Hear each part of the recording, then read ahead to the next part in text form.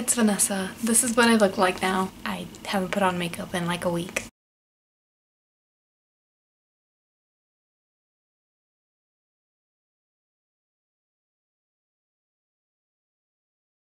So, I'm here today to talk to you about some of the books that I've read so far in March. This is exclusively going to be a middle grade March wrap-up. So let me go through all of the books that were on my original TBR, show you some new middle grade books that I have that I took at the last second from the library before it closed. First, I wanted to go through the books that I finished. So here's that pile. Yay! The first book that I read for middle grade March was Chirp. This looks into the Me Too movement. This girl is basically helping her grandmother, and her grandmother is kind of like an eccentric person in the town that they're in. She has this great idea of growing grasshoppers and using them for like eating purposes. And then there's another mystery here. People are trying to like sabotage her grandmother's business, and then also on top of that she is dealing with like some repressed memories of some sexual harassment, some sexual violence that she felt from a man, and it kind of goes from there. I thought that this was kind of all over the place, as you can kind of tell from the plot. It's a very short book, and I really value Kate Messner and the themes that she explores in her books. I've read another book by her, Breakout, which I also felt very similarly to this, that I loved the ideas that she had, but I didn't really love the execution of them. I just thought this was way too oversimplistic for the topic of the Me Too movement and like sexual violence that's done to you as a child. I just felt like it was too simple how they explained it, and how it basically became like every grown woman in this book is saying like, I've been through that, we've all been through that, that's basically what happens to women. So I didn't love this book. Because I read this, I told myself that I wanted to read Maybe He Just Likes You by Barbara D, and that's also supposed to look at the Me Too movement, but I'll tell you what I think about that one in just a short while. I also read I Can Make This Promise by Christine Day, and this is a mystery book. This is the one that I read for my mystery prompt, and it looks at this native girl who has a mom who is native and a father who isn't, I believe. It's basically her and her friends starting this project where they're trying to like make a video that they're gonna put into this contest. She finds these letters in an attic, and they're from a long-lost relative of hers. It's basically her trying to figure out more about this long-lost relative and kind of all of the issues that her long-lost relative went through because of her ethnicity and background. I thought that this was really lovely. I especially loved all the family members in the book. They felt very believable, and they felt like they cared a lot about the main character, the child, and I really enjoyed the perspective of that child and all of her hobbies as well. It's not the mystery that I would expect, but it was a little bit of a mystery. I think this one ended up being more of a mystery than I anticipated, and this one ended up being less of a mystery than I anticipated. But I would recommend I Can Make This Promise. I really enjoyed the audiobook of it as well. I also read No Fixed Address. This is by Susan Nielsen. This book is from the perspective of a boy named Felix who is experiencing homelessness with his mother. There are very complicated relationships with all of the community members and the people in his school because of how the mom is dealing through her own issues, and how that kind of hurts all of the relationships, all of the social safety nets, because of how the mother acts. A lot of her stuff is also like mental health issues, which I think are treated well here. I felt like it was way too casual in how it discussed all of the themes and issues that we're going through here. It just overall seemed like the author was trying to do way too many serious themes in a very lighthearted, funny way that I didn't think landed all of the time. She compares herself in like her bio to like John Green, but I don't think in execution that really worked. I also finished Pie in the Sky by Remy Lai, and this book is the one I chose for my illustrated book, but mostly I listened to it and then I would go back and look at the illustrations. And they do some cool special effects in the audiobook, which I liked. This book is really interesting. When I first discussed it, I said that he was an immigrant, but I didn't know that he was an immigrant to Australia. I don't know if I can recall reading a book from the perspective of an Australian main character, so that was a first for me. I really enjoyed the boys and their sibling relationship with each other. I felt like a lot of it was like silly booger humor. I don't know if like the point of the baking is as necessary to the story. Towards the end of it, it just seemed like a formula, like they needed to bake this many cakes to like get over his grief. So I didn't think that like panned out all the way, but I really did enjoy how language learning was presented in this book. He feels kind of like an alien learning this new language, and I totally related to that as well. I did enjoy that representation of it. I also really enjoyed when they discussed the grief. I thought those parts were really emotional. Overall, I did enjoy this book. After that, I read a really great one. So let me just quickly run through kind of my star ratings. I gave this one 3 stars. I gave this one 4 stars. I gave this one 2.5. I gave this one 3.5, I believe. And then this one, which is The Night Diary by Veera Hiranandani, I gave 4 stars. I really love this one, especially on audiobook. Mostly it came from the main character, Nisha.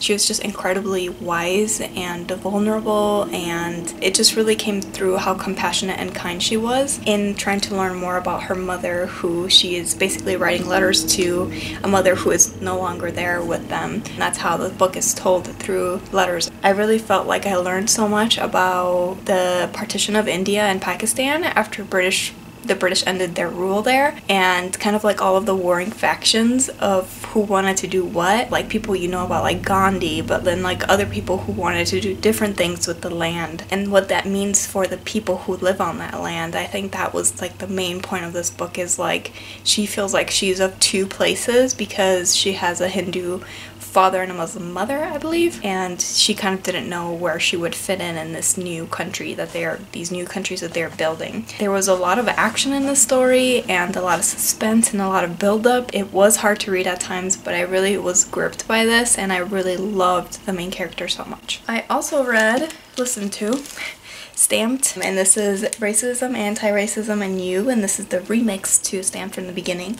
So this is basically Jason Reynolds taking all of the things that Ibram X. Kendi wrote about in his book Stamped from the Beginning, but making it for kids. A lot of this book is basically him telling you history facts, but telling you this is not a history book. It's narrated by Jason Reynolds, who I feel like I may just not like his narration style. I really love his writing, and I love like his track series, which is not narrated by him.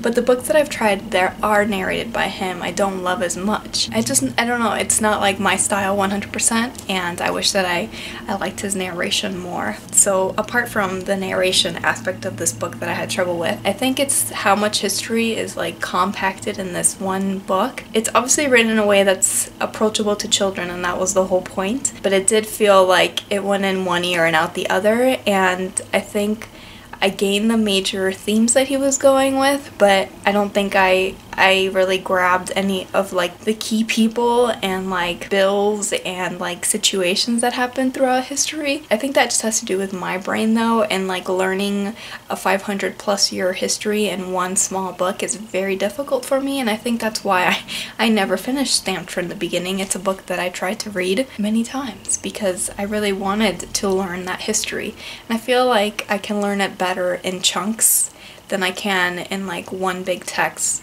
that covers that much of history. I would recommend it as kind of like an introductory text to children if they want to learn more about race and how race has affected our country throughout millennia. I think I ended up giving it 3.5. In the past few days I've finished 3 more books. The first is Stand Up Yumi Chung by Jessica Kim. I listened to this one on audiobook thanks to Libro FM, and I loved it. It's the first one that got 4.5 stars out of me during middle grade March, which is exciting. We're following a girl who is growing up in Los Angeles.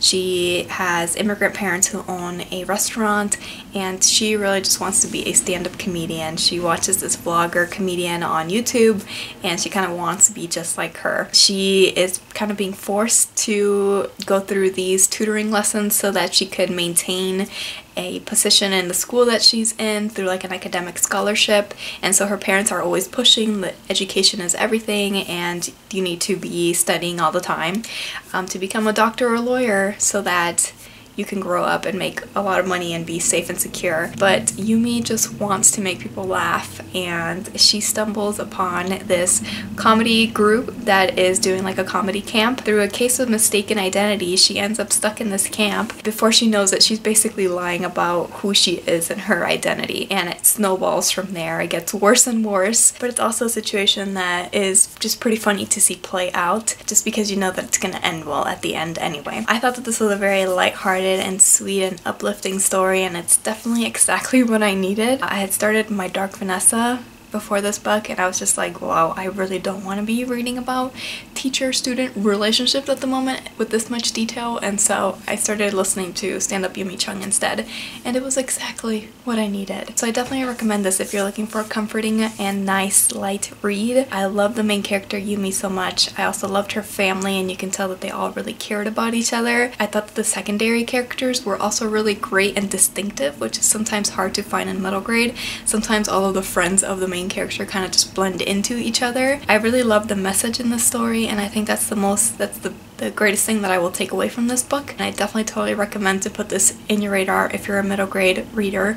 I think this is lovely, and it just released recently, so make sure that you support this author. If you can still order it through a bookstore or get it through your library as an e-audiobook or ebook, I totally recommend that you do that. After that, a book that I finished just yesterday was Dear Sweet Pea by Julie Murphy. I've never read any Julie Murphy before. I haven't read Pudding or watched the movie or anything, but I think this was a great introduction to Julie Murphy and the kinds of things that she writes. This is just a nice, realistic, contemporary read of a girl growing up in a small Texas town. One of the things that I want to point out about this book that I think it did well is the representation of it. There's a lot of different kinds of people and identities and body types and races that are featured in this book, and I think it was done in a way that was not ever overt, and that I really appreciate in fiction. I think that's hard to do, honestly, because you want to be as inclusive as possible, but sometimes you kind of throw it in people's faces. So I liked the way that that came through in this book. I really enjoyed Sweet Pea and her story and her family and kind of the trouble that they're going through. Her family is facing this divorce, and she's living half of the time in a house, and then 2 houses down her father is living in that house, so then she kind of splits time between those 2 houses. And then in between her mom and her dad's house is Miss Flora May's house, who is the advice columnist for the local town paper. Through random occurrences that of course are only happen in middle grade books, she ends up starting to write for this advice column without telling Miss Flora May or anybody else, and it's just a nice story about friendship, changing family dynamics, telling the truth, and trying to be there for people when they need it. And I really did enjoy listening to this while I was scraping a bunch of bathroom cabinets with sandpaper and painting yesterday. And the last book that I want to talk about is one I just finished maybe like 30 minutes ago. And that is Maybe He Just Likes You by Barbara D. This is a book that also tackles Me Too, so I kind of wanted to read it because I had heard good things about it. It seemed like it's something that I could compare to the first book that I read for middle grade March, which was Chirp. I thought that this book did the Me Too movement for a middle grade audience a lot better. I ended up giving that book 4 stars, and before I forget, I gave this one 4 stars as well. Maybe He Just Likes You focuses on a main character who is having some troubles at school as some boys are starting to do things that she feels are more than teasing, and all of her friends and all of the guidance counselors and all of the teachers don't see it that way, and it continues escalating until it's obvious that what they're doing is sexual harassment. They're hugging her when she does not want to be hugged. They're kind of blocking her way and not letting her pass. They're touching her in inappropriate ways on her hair and her body in general. That was, I think, handled very well in this book, and showing how sometimes 7th graders don't have the vocabulary to say, you know, what these boys are doing. It's not just joking or teasing or playing around. I also really liked kind of all of the secondary plot that is going on in the background. So her mother is dealing with issues with her job, and it's also really lovely to see how an extracurricular activity is giving the main character more confidence and strength. So I really valued that as well. She starts taking these classes that make her feel better. I don't think it needed to be funny, but I also don't see myself recommending this to kids like everywhere. I think it's a very niche subject and topic. Definitely a topic and subject that I would want to read, but I don't necessarily know if I can see myself kind of like putting this in everybody's hands at the library unless they're specifically asking for this topic. I would totally recommend, and definitely recommend over Chirp. I just started on audiobook The Thing About Jellyfish, so that's gonna be finished soon. Then I still want to read A Kind of Paradise, so that one I haven't read yet. I still have The War I Finally Won, so we'll see about that one. And then I have Genesis Begins Again and Some Places More Than Others. I put this one on hold on audiobook, but they haven't bought it, so I'm kind of disappointed because I really want to listen to this one. 5 more that I need to get to. I wanted to talk about things that I feel like I'm not gonna finish, and then 3 new things that I don't think I've shown. Maybe I've shown 1. The book that I feel like I'm not gonna get to is The Book of Boy. I read 2 chapters of this and I was like, yeah, I'll read it so I can chat during the discussion of the book, but it's just not for me. I feel like the language is kind of hard to get into. And then the other one I'm having issues with right now, which is kind of sad, is Murder is Bad Manners by Robin Stevens. I feel like most people like this book that have reviewed it on Goodreads or that I've seen on BookTube, but I'm about 110 pages in and this is doing nothing for me. I really dislike how the narrator talks about herself and how she talks about her counterpart. And then another thing that I'm having a lot of issues with in this book is keeping apart all of the suspects, because they're pretty much at this moment all teachers and they all have very similar sounding names, and it's hard for my brain to know like who's the phys ed teacher and who's like the science teacher, and to keep track of like why there are suspects at the moment. So we'll see if I give this one a shot in the next few days. I'm pretty much running out of the library books that I hoarded, so I might not have a choice but to read this when all my library books are done and I can't get any more from the library. And then here's 3 more. I think I did end up showing you Prairie Lotus by Linda Sue Park in my last video of my social distancing TBR that I snagged from the library, and I'm so excited for this one. I think I'm going to listen to this one if I can find the audiobook. This is going to be a historical fiction. And then I have this book is Anti-Racist, which just looks super cool on the inside, the illustrations and the way it's stylized. So I'm excited to dig into this one. It's supposed to be 20 lessons on how to wake up, take action, and do the work. And then the other one is Queen of the Sea, which is a graphic novel, and it's kind of a chunker of a graphic novel, which makes me excited. And I think I might have shown this one as well, but if you hadn't seen it, here it is. It just looks at like a medieval setting, and that's basically all I know. I just want to get into it because of the way the art looks. So that is it for me and all of my middle grade March updates that I had to give to you. I hope that you enjoyed this video. If you read any of these or would like to read any of these, let me know in the comments, and I'll see you next time. Bye bye.